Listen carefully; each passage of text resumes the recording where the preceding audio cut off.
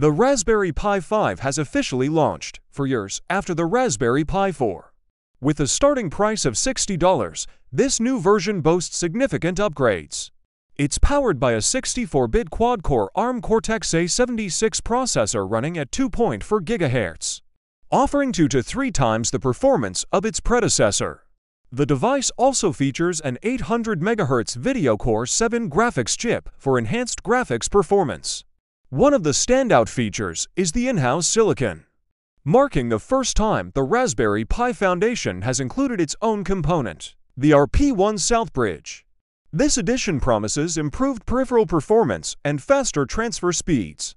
In terms of connectivity, the Raspberry Pi 5 offers dual 4K60 HDMI outputs, USB ports, Gigabit Ethernet, and more.